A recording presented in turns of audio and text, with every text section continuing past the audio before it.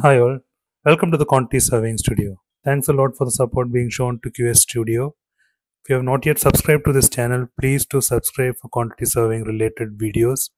Do share about this channel to your friends who are into the QS field.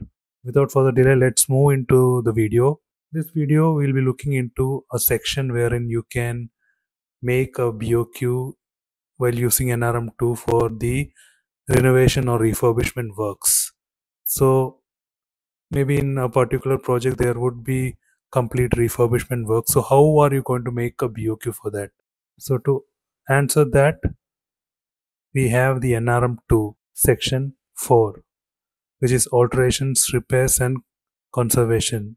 Major kind of works like alteration work to existing buildings, repairs, cleaning, renovation, conserving, decontamination and recycling works comes under this section. So if you see, there are subsections related to these works, like works of alteration, removing, cutting or forming openings, removing existing and replacing, repairing, repointing, cleaning, renovating, conserving. So all these kind of works are included in this section. And the unit of measurements, if you see, there are all the unit of measurements being included, for example, for this section. So you can utilize the best one that suits your design, which is easy for pricing.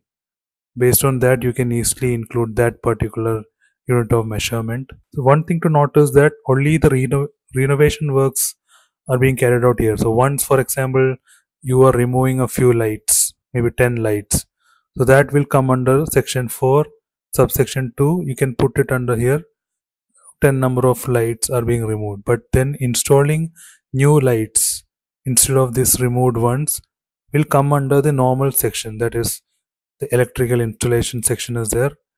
Under that, it will be included in that section. So that you have to be careful that you need to only put those works which is related to the alteration part into this section, section 4, and the other new installation works in the relevant sections. So hope this small video was informative. Next time when you are making a refurbishment BOQ, this section is going to be really helpful. So thanks a lot for watching this video. Take care. Bye.